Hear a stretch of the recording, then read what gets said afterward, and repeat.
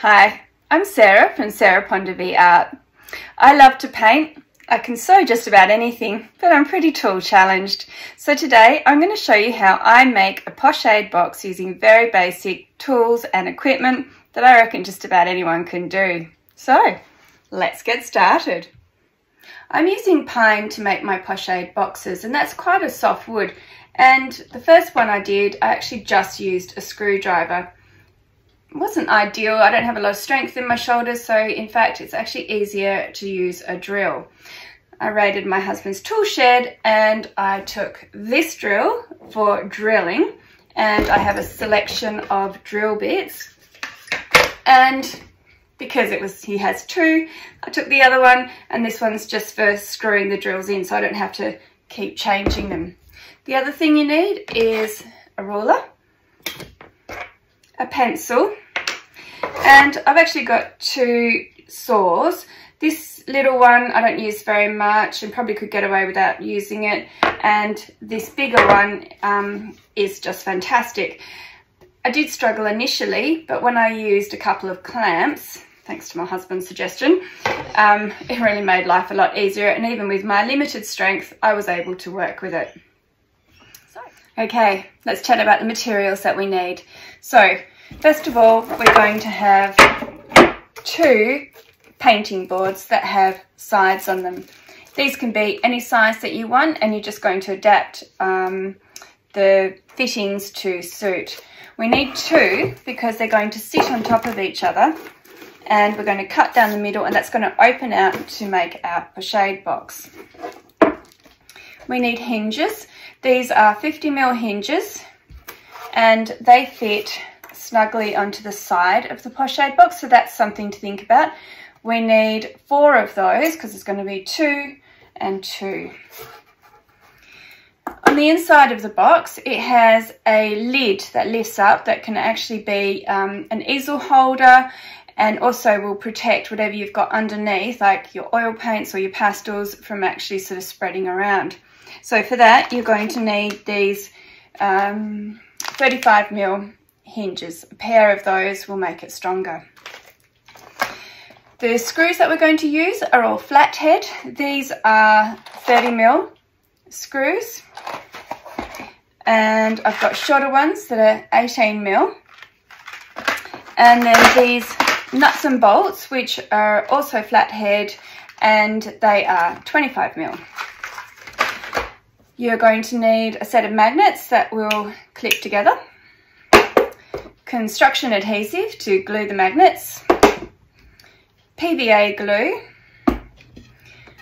2x4 length of wood. This was 1.8 meters, and I'm just cutting it down as I make things out of it, and some 3mm plywood. Now this comes as quite a big sheet. I think it was 1.8 by, I don't know, 800 or something, and we only need one piece, but you can cut that down and actually get quite a lot of extra boards out of it that you can then prime and use for painting. Let's chat about these materials then. We've got the 2x4 length, so this is quite long, so I decided to make it serve multiple uses. You can change that up if you want, but I just found this easier. First of all, we need to cut a pair of 8cm and a pair of 4cm. They're going to be put together, and they're going to create the bracket which is going to attach the pochade box onto our tripod. Next, you need a pair of 1cm lengths, and these are going to butt together, and they will create a little platform for our easel. Then you just need a couple of 1/2 centimetre pieces, and these are going to go onto the sides of the box, and what they're going to do is prevent the sides from fully opening. They're just going to create a bit of a ledge that's going to keep them up like this, which means that things will roll down rather than off. And if you work with expensive pastels like I do, the last thing you want is those babies falling on the ground and smashing. Next, you want to take your lid, and you're just going to measure exactly in the center, draw a line and saw through. I use clamps, and honestly it made such a difference by just having a clamp on the top and the bottom. It meant that I was able to saw through really easily. Then we've got our 3mm plywood. You need to cut this so that it will fit inside your box. So this is going to form a base, and this is where the other hinge is going to go. That will come up and make an easel for your pochade. We're also going to need a narrow piece which is slightly shorter than the inside to sit on the inside. This is going to be glued in, and this is just going to push the hinges slightly out from the side so that when the top part goes on, it can still close. So those are my wooden things all prepped. Let's screw it all together. First thing I'm going to do is take 1/2 of the lid and drill some holes in that I can use for my paintbrush holder. I've got 4 sizes of drill bits, and I did a test run on this, just a waste bit of wood, just to check that they were the right size for my paintbrushes. Having cut this, I just need to lightly sand the edges so that I don't have any rough edges and splinters. When I do the holes for the paintbrush holder, I make the biggest holes closest to the edge that's going to have the hinge, because that's going to have the most weight. I've marked them with a pencil, and you can see I've alternated the spacing. So I'm just going to drill through.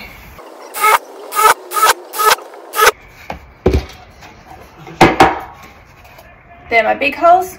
Now I'm just going to do the rest. There are my holes all drilled, and just give them a light sand just to take off any splintery pieces. Next, we're going to attach the hinges to the side of the box. So measure in from the sides the distance that you think is going to be good. Remember, these could potentially take a bit of weight if you've got solvents and things resting on the edges. So on this size board, I've come in 5 centimeters on each side. Then you just want to make sure it's perfectly lined up and mark the center of the screw holes so that you can screw them in. We're going to do that to both sides of the bottom and both sides of the top. When you go to attach the hinges, it really helps to pre-drill the holes for the screws. Just use a really little bit to do that. So we'll just unscrew that, bring that in a bit, attach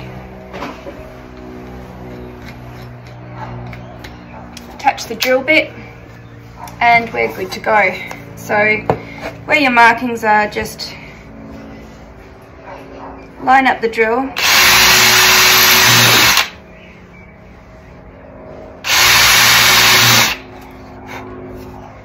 and drill your holes. Now we need to use these 18mm screws to drill the hinges into the top and bottom of the box. Now, don't make the mistake that I did of getting the hinges the wrong way around. The hinges have that bit there with the pin, and if you put it on the inside, it's actually going to create a higher edge. So you want that, you can see, the pin to be on the top. Just pop the screw in, and I'm just going to do this sideways, and drill the screw in.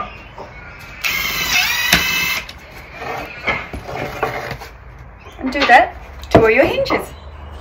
So there we go, hinges attached, and it opens out beautifully.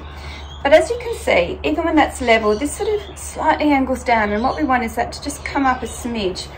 So what we're going to do is take one of these little 1/2 centimeter pieces, and we're just going to screw that onto the edge so that when that opens, it's going to land on that little narrow edge. So it's a good idea just to give that like a little sand, just to get the rough edges off. Then we're going to drill a small hole into the center. It only needs 1 screw because it's just really a support. It's not sort of providing a structural aspect to it. So if you just drill through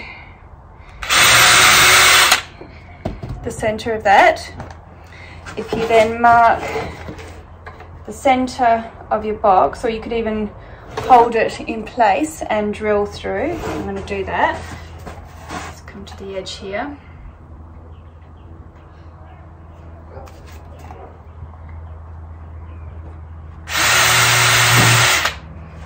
And then you can take one of those little short screws and just screw that in. Like so. Then when that opens out, it's just keeping it upright and it's catching in there. So do the same to the other side. Now I want to attach the hinges for the inside of the box. So at this point you want to decide if you've got your paintbrush holders on the left or right. I'm going to have mine on the left, and I'm going to open that out. Then I want to take my strip and put some PVA glue, just run that, a bead of it along that edge, like so, and then press that into the side of the box. So can you see, it's just pushed in there. Then I want to mark the position for my smaller hinges to go on the inside, and I'm just going to screw those in. I've marked the position and I'm just going to pre-drill again.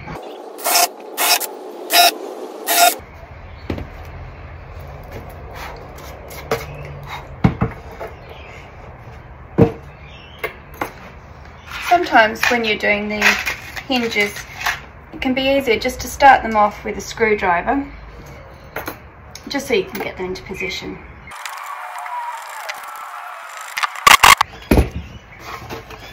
Like so. Next, I'm going to put a nut and bolt on the opposite side in the lower part, so that when this opens out and the easel part sits across, it's going to have a little ledge to sit on. With the same drill bit, I'm actually going to drill a hole straight through on the top here, and I can put an S hook into there which can hold my water or solvents or whatever I'm using. So I'm just going to have the box closed while I drill those holes.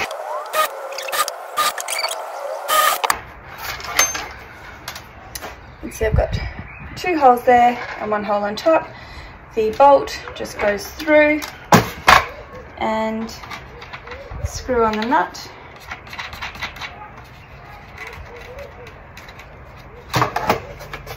And there you see a little ledge. So I'm just going to do the same thing to the other side. Now I'm going to prepare my easel section. So I've just marked the center of the board, and this is where I'm going to create a finger hole. The largest drill bit I have is not as big as my finger, so I'm just going to drill it in a bit, and then I'm just going to cut it out. Okay, make sure it goes in the right direction. Okay, so got the hole, and then I can take my hacksaw and just cut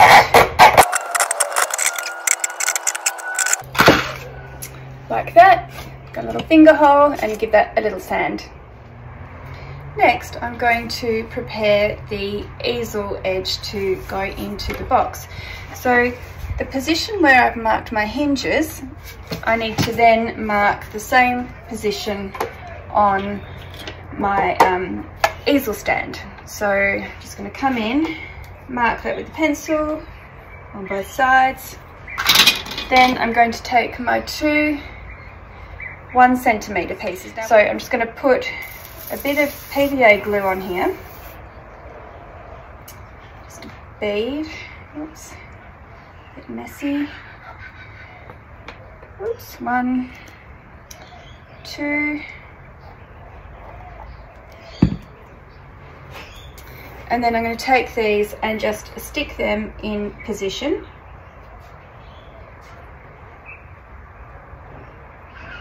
Like so. And I'm just going to check that they do in fact line up with my hinges, which they don't. So I'm just going to fix that. Next, I'm going to attach these 1 centimetre pieces that I cut for the easel support. Now, when I did my first one, I actually just had them butted against each other in the middle because I only used 1 hinge, but actually I think 2 hinges is going to be stronger. So what you need to do is measure in the size of where the hinges are. Mark the same position on your easel board so that when you line up your easel board, they are matching the hinges. Then we're going to pop that into the board, flip the hinges over, and then just mark them with your pencil so you can see where your drill holes are. Close the box, just get that out of the way, and then we're going to drill the holes. Now, you don't want to drill into your table, so it's a good idea just to have something to drill into in case you go too far, which I sometimes have, and pre-drill some holes.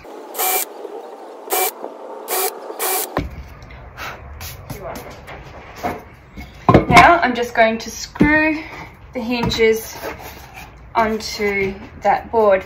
Now the board is deliberately a bit shorter than where the hinges are, so it can be a bit fiddly to get those screws in, but again, I just like to pop them in, those short screws, with my screwdriver first, just to get them lined up and in position and not jumping around. So you can see the screws are partially in, and then what I like to sometimes do is just get a bit of scrap wood, put that underneath just to lift them up a bit so that they're sitting a bit more flush, and then I can screw them in.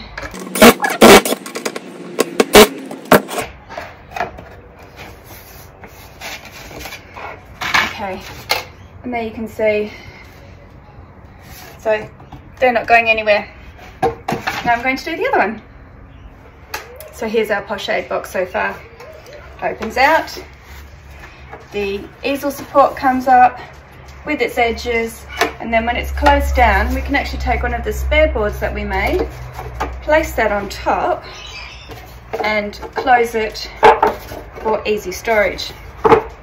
So all we have to do now is create the brackets to attach it to the tripod and glue on the magnets. So let's get to it. To make the brackets, I take my 8 centimetre length and my 4 centimetre length, and I'm going to drill 2 screws in to create this L shape. To make that easier for myself, I've actually got a couple of bits of wood that are going to support those pieces so that I can easily screw them in. Now, thanks to my son-in-law, who is a builder, I now know that what you want to do is this in 2 stages. So I'm going to use a larger drill bit, which will allow me to recess the screw, getting a bit fancy, and then I'm going to use a small drill bit just to take it the whole way through. So I'm just going to mark with a pencil where those 2 drill holes are going to go. Hold them nice and firm, and with this big drill bit I just want to drill in about half the distance of the thickness of the wood. Again, make sure it's going in the right direction. Take that out.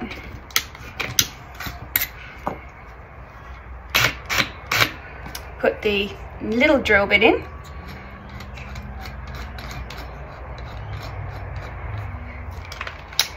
So satisfying. Line it up and drill through. And actually, I think what I'm going to do with that, just to hold it in place, is take one of these 30mm screws and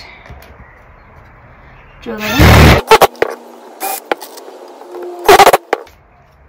in. Recessed. Now to do the other one. Now we're going to attach the brackets to the box, and we're actually going to screw them through the base because that is the strongest for the screws. Now you need to have a gap that it can slide onto your tripod, and on mine that's going to be 15 centimeters. The other thing you need to check is how wide that gap needs to be along there. So on mine the tripod leg is 2.5 centimeters, and that's what I've allowed for with that 4 centimeter distance is 1.5 and 2.5. So on the back you just want to measure 1.5 and draw a line like so, and that is going to line up with the edge of the box. So just like with the top, we are going to recess the screws. So we're going to use the 30mm screws. I'm just going to use the larger drill bit and drill 2 smaller holes, and then I'll use the fine drill bit to drill all the way through and put those screws in. So I'll just do that.